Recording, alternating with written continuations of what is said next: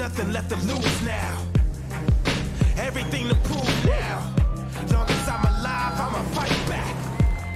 My fire never cools down. I'm about to catch fire. Yeah, I'm about to catch fire. Get ready for the new me. Get ready for the new me. Try to hold me down and I go higher. Try to put me out and I go louder. I'm a fighter, a survivor. Stand back while I catch fire.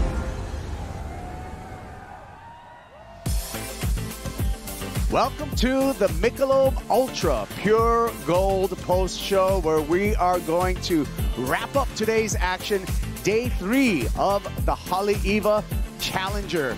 Here, the final stop of the Challenger Series.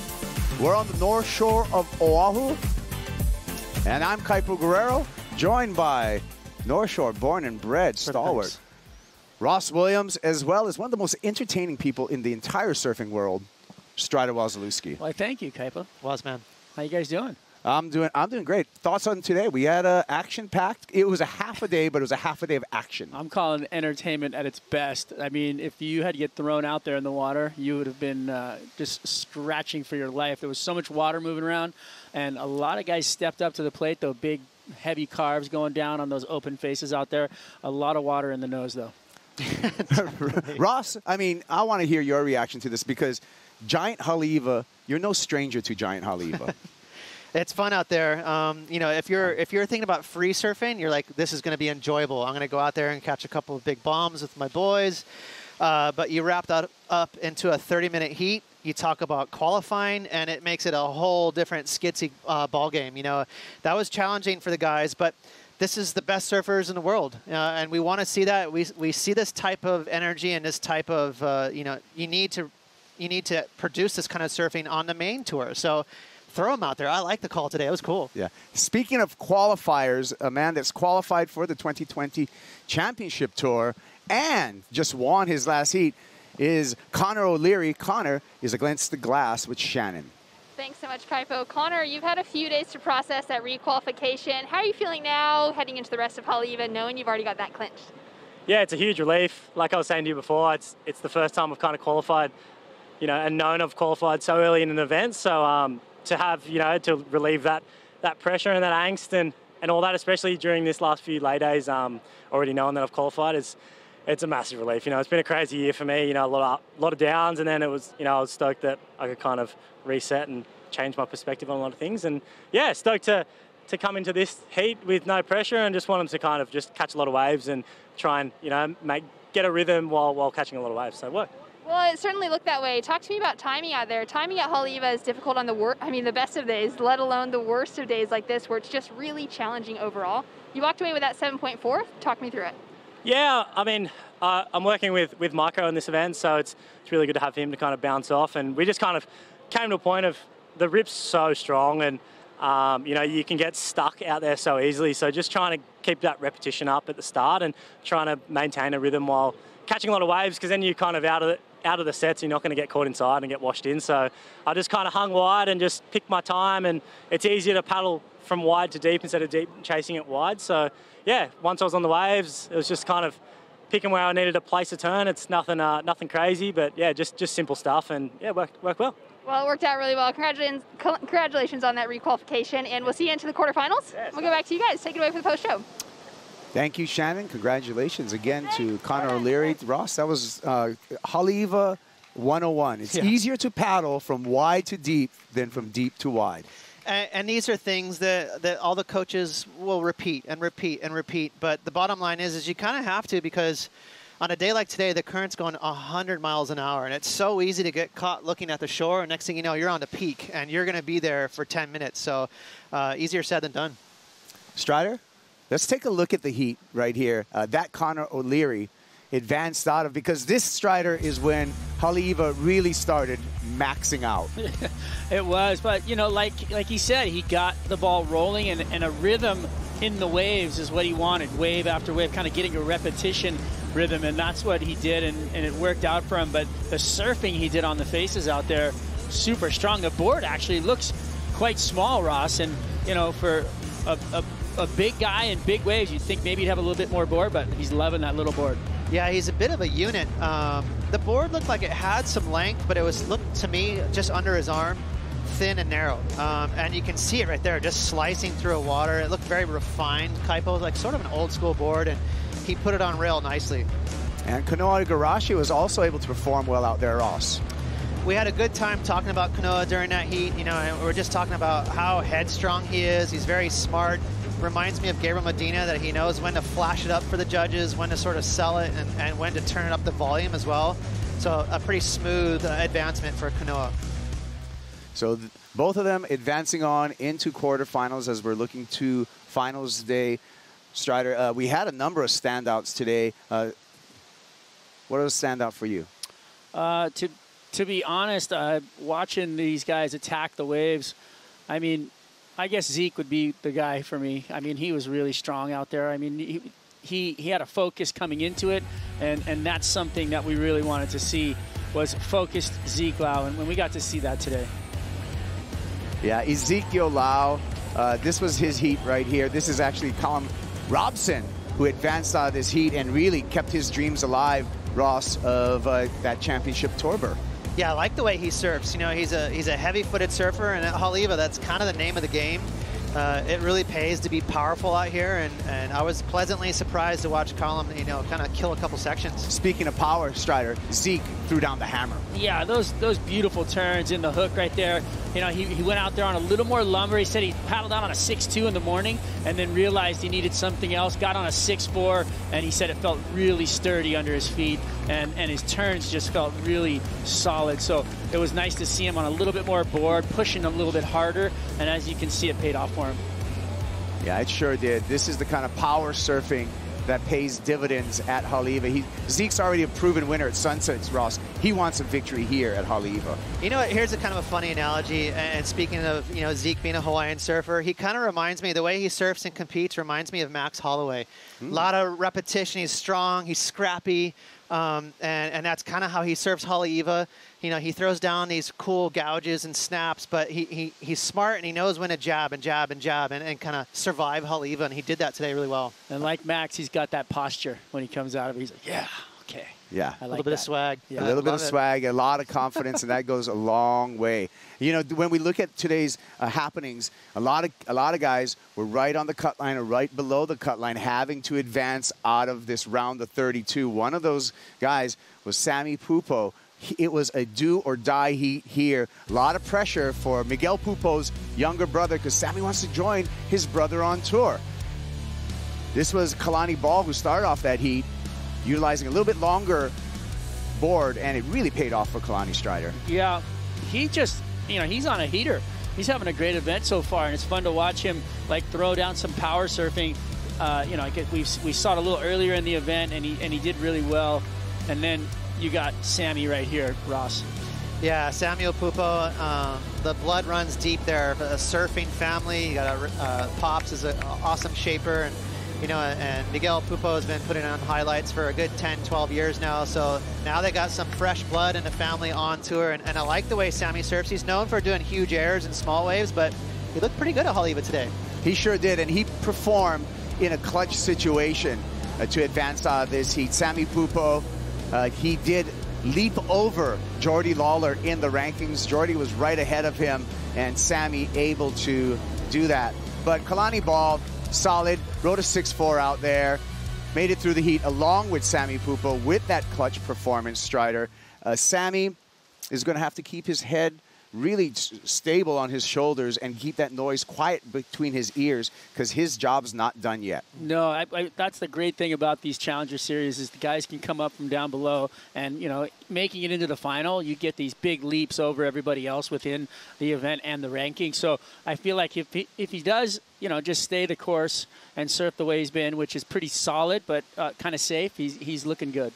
Well, guys, we're going to take a quick break, but when we come back, we're going to look at some of the top 5 moments of today.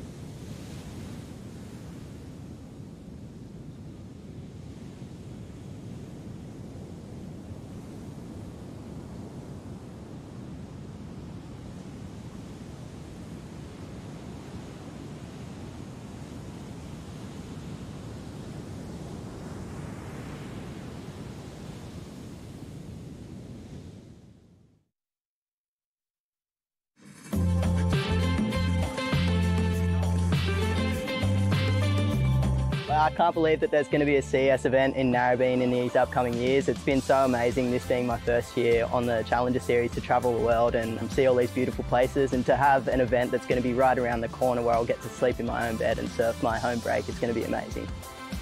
Yeah, I'm so stoked to find out that there's a Challenger Series at Narrabeen. Grown up there my whole life. It's going to be pretty special having great support behind me and all my family and friends. I've been travelling the world for almost 10 years and I'm so pumped for an event to finally be back at Narrabeen. Grown up there, I spent a lot of time there, and it definitely stacks up against all of the waves on the QS. I think it's going to be a beautiful spot for a show and bring on an event at Narrabeen. Can't wait.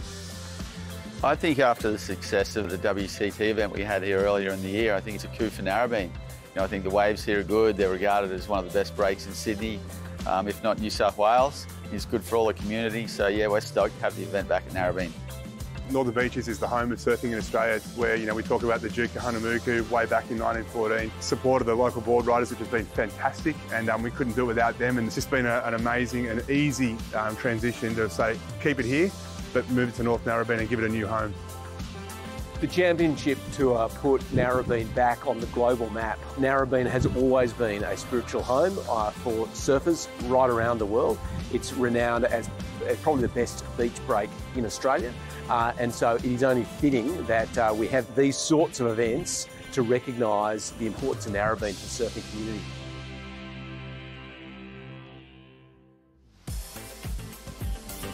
It's the Michelob Ultra Pure Gold post show here at Haleiwa, and that's some great news that Narrabeen's going to be back on the schedule on the Challenger Series, and that's just, I think, a break that has 40 years of professional competition history. That's great news. Kuiper Girl, Ross Williams, Strider Wazalewski. Ross, your thoughts? You've competed a lot back in the day in Narrabeen. Yeah, I mean, back in the 90s, we had a World Championship Tour event there, and, you know, the Coke Classic. The Pro Junior was there for many, many years. And North Narra is, you know, it's obviously has a long history of awesome surfers that are from there.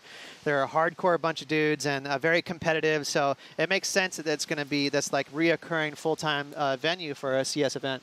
It's just, like you said, the local support there and the Board Riders Club and everybody that's involved, the history that goes back, they're pushing so hard. They feel like they have all this energy, and that you just, in the images they even showed on that update, you could just feel it through the images about how much like core surf there is in that community. Yeah, look forward to it. Gabe Medina, Caroline Marks, really, it shows great surfing there in 2021. It'll be back. You can check the full schedule at worldsurfleague.com. But guys, it's time for the top 5, and number 5, the young man from Encinitas, California.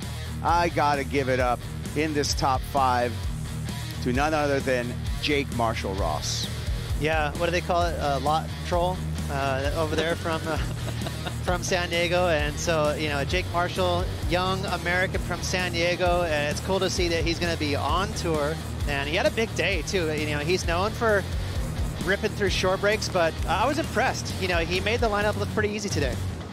Yeah, great surfing, and to be as strong as he was on that inside section, you know, Jake is pretty much putting a stamp on his entrance into the World Tour. Yeah, this was an 8-point ride for Jake Marshall, and he sailed into the quarterfinals via that big number from Jake Marshall. Number 4, the powerhouse out of Kapalama Heights, Ezekiel Lau Strider. Whoosh, big carving turns, finishing with the little whip in the tail. That set-up turn for perfect timing in the lip to get out in front of that whitewater so he doesn't fall off. I mean, it's just everything was going his way out there, Ross, and I feel like, you know, when you get in a nice rhythm, it would be great. I would love to see Zeke Lau win this contest. It's very possible. Zeke puts in probably more hours at Haleiwa than anyone in the field, even more than John. So, you know, he loved this wave. Kaipo, he has a lot of respect for Haleiwa, and it shows. Hey, possible event champ. Here's a past event champ, Ross, that threw down some hammers, got some big numbers just for a couple of big turns out there. John Florence is number 3. Yeah, John, you can tell he didn't hook up with the perfect wave in his heat, but again, as John does, he outperformed on him. He had that one one maneuver, he had a 6.9, I believe it was, or a 7.3 for a big layback hammer. Hopefully they have that on the highlight reel. But yeah, he's looking pretty in form. I think this is the one you were talking about, Ross. Just a big roll in, and then comes off the bottom, and drops the wallet, just comes out of that lip. I mean, he was going so fast, and Xian was on the beach watching that and losing his mind. If you don't recall, it was the best thing ever. Full surf stoke coming out for John. Speaking of Xian, number 2, Xian Crawford, the 16-year-old. Haleiwa's his home break strider, and Xian is on his way to a Cinderella story here at Haleiwa.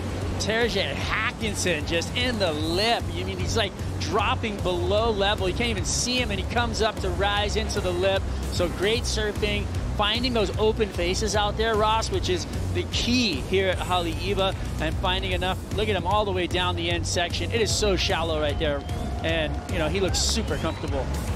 Yeah, Xian has a very recognizable style, and for all your audience at home, if you're not familiar, which I don't blame you, he's a young Grom with Xian Crawford, get used to it. He's a real steady competitor. He never falls. He has a knack for catching the best waves at Haleiwa, and Kaipo, I'm sure you've surfed at Haleiwa with Xian.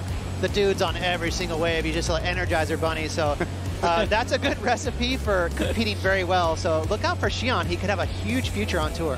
I love it. Xian Crawford into the quarterfinals. Number 1, we got a new name on the championship tour, and that name is Liam O'Brien, Ross. Well, first of all, that shot on a beach looks like he's straight out of the 80s there with that hairdo. Pretty awesome mop there from Liam. But we were talking about Liam and how he's so humble. He's very easy to back. He's just a mellow cat.